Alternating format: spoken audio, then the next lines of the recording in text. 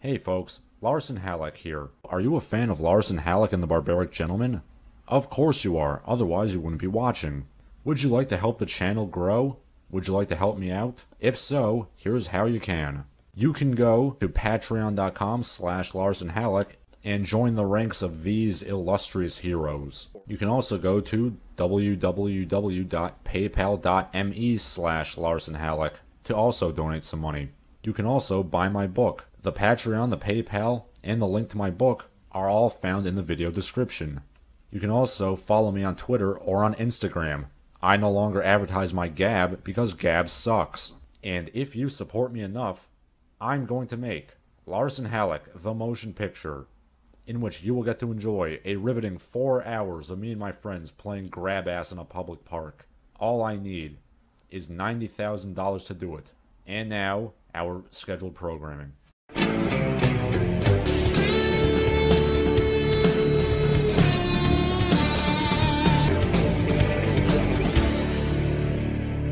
Face front, true believers.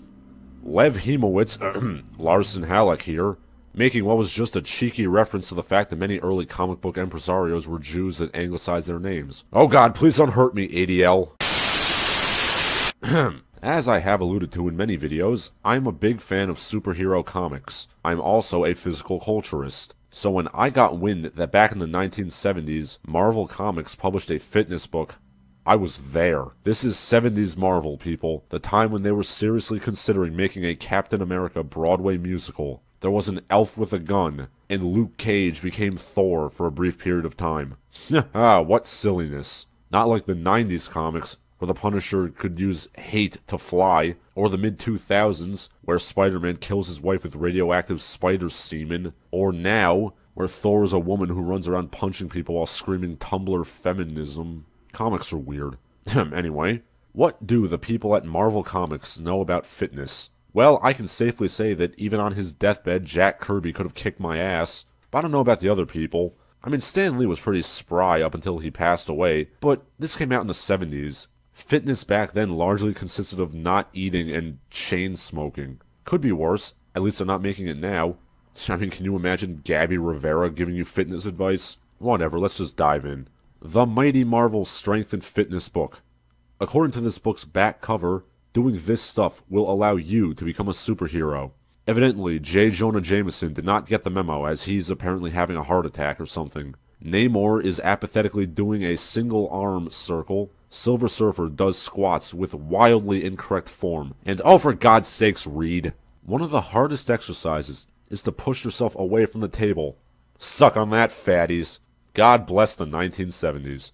Dr. Mintz reiterates that we can become superheroes if we do everything in this book. Dr. Mintz is from Morristown, New Jersey, so you know he's good. Chapter 1. Warming up with the Human Torch.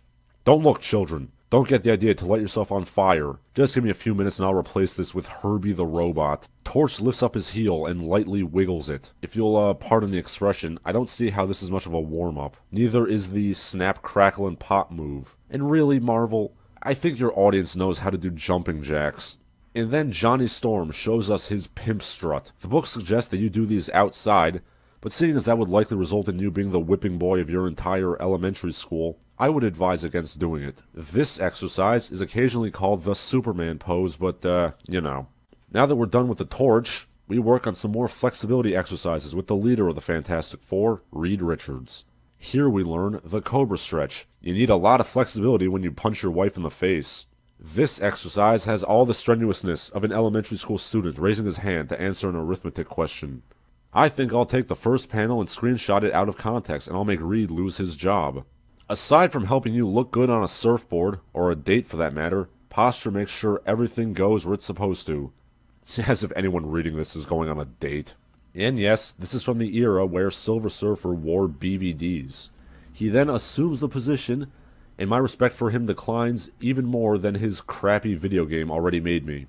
And then Norrin does a toe touch in which his knees are clearly bent. Is everybody on Zen Law just so goddamn lame? Yeah, screw this. Let's learn something good instead, like Spider-Man sexually presenting himself. The next exercise is called the Little Miss Muffet for some vaguely arachnid reason. I see nothing about curds and whey. So, a bit of a stretch there, Marvel. Yo, bitch, what's in the bowl? The next exercises are presented by Namor and Ghost Rider. Together at last. In all seriousness, this is fairly clever by the standards of hack 70s writing. Calisthenic movements imitating bicycling and or swimming. You got your flutter kicks, your arm circles and such, all of which are okay but are sadly overshadowed by Namor's disco suit. But like I said earlier, swimming in the air makes you look like an ass clown, even if you don't have little foot wings. Especially if you don't have little foot wings. And then there's Ghost Rider doing bicycle moves, which is just embarrassing. Chapter 6. Bodybuilders with the Incredible Hulk. Capping off Chapter 6 is the Hulk doing overhead presses with pathetically tiny dumbbells. Anyway, put on your tastefully ripped purple pants and let's go. For the abs, you got the good old 6-incher, an old reliable ab exercise.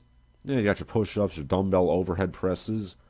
I would raise some concern about doing that bend at the waist, but the actual lift with the shoulder is pretty good. This is the best section so far, but I still feel it's somewhat emasculating to depict the Hulk using 5-pound dumbbells. Yeah, actually, can we replace Savage Hulk with Joe Fixit instead? Would you rather have him teaching you how to work out? And then Thor teaches us some ridiculous thing and some pectoral isometrics that I myself have written about.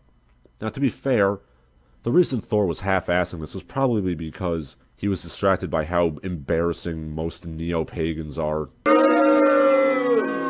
Oh, I said most. Oh boy, powerlifting with Luke Cage. Finally, I'm going to be down with the urban youth. And yes, for those of you who are only familiar with the Luke Cage show, Luke Cage did dress in that terrible outfit back in the day. I know I've already used the term disco suit, but honestly, like half of these people could be described as wearing disco suits. Luke, please stop raising up on your toes when you squat. You're just going to give yourself a funky, blown-out patella doing that. Oh, those wacky Negroes and their improper conjugation. Slimming techniques with Sue Storm. Invisible Woman, what did your husband tell you? Wives should be kissed and not heard. The reason that people are fat is because they eat more than they need. Hi-oh! This section is right on the money. All things in moderation, eat healthy food, get your ass moving. So, for those of you who aren't aware, for the first 5 years or so of the Fantastic Four's existence, Sue was, a colossal dingbat who could be defeated with newspaper, and really spent most of her time whining about how she had to go to the beauty parlor. Some of you might find it a bit strange that a neo-masculinist like myself can criticize this characterization of a female character. I like my women to be feminine, but there's a big difference between being womanly and being a blithering moron. But I digress, there's nothing inherently wrong with these exercises. Oh god, I already saw Spider-Man getting into his ready for love-making pose. I don't need to see the Thing doing that as well. What the hell kind of face is that? I'm trying really hard not to make a joke about Ben passing a kidney stone. And now Medusa teaches us how to mime having a stroke. Or, I don't know, tighten up your face. I question whether or not ripping out your hair will accomplish a damn thing. Now we have relaxation exercises with Triple J. This book is almost done, and I think that's the silliest face I've seen. Well, we're certainly not going to get ridiculous faces from Captain America and the Falcon, although they do vaguely suggestive exercises together. I don't know, I guess every interracial workout session is just automatically homoerotic. I'm not going to address that Captain America got all his physical prowess from drugs, and that's what the Marvel Bullpen can teach us about physical culture. It's not great, and yet it's hardly the worst thing I've ever read. A few good exercises, albeit nothing that anybody with any gym experience would be unfamiliar with, in delightful 70s not giving a shit, means that it's a fun read for a few minutes if nothing else. I'm Larson Halleck. Nuff said. He can't be the Hulk. I'm the Hulk. Oh, please. You couldn't even change into Bill Bixby. Come on, damn it. Change. Forget it. I really did it once. Yes, yes. I just wished you had the power to leave my store. Almost had it there.